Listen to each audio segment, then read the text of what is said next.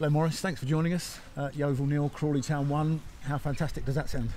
Oh, it's brilliant. It's just it's a massive relief, obviously, and it's been a hard few weeks at the club, and it's just to see the gap that we've got now. It's obviously it sort of takes the weight off the next few games, and obviously we've still got a job to do, but it's a big win. You could sense the anxiety really up in the press box coming from the pitch. Both sides knew the importance of it, and both sides knew how important the first goal could be if one was going to come. And when it came along, it went Crawley's way, and it's a great finish by Phil. Yeah, I think we knew it was going to be a nervy game, and it was going to be 1-0 either way, or a mistake, or something that was going to be the deciding factor. But obviously, it went our way, and I think we probably deserved it. Really, obviously, they had a few chances right at the end, and we did well to put everything on the line to stop it.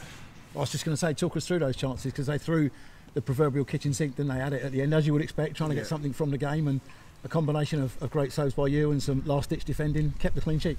Yeah, and I think it's been, last few weeks it probably would have gone in other games, but today I think everyone just did their job and just knew that we had to get the 3 points no matter what, and I think it showed true, and it's brilliant, and I'm just so happy for everyone involved.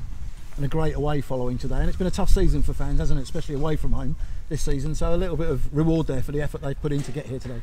Yeah, you can't thank them enough. There's a lot of them have come a long way, and like you said, we haven't had the best results away from home, but like near the end of the game, I think that's a little lift at what we needed, and they kept us going, and it was it was good to go over at the end and see them all, and like you said, they haven't had a lot to shout about last few weeks, or even the whole season really away from home, so it was good.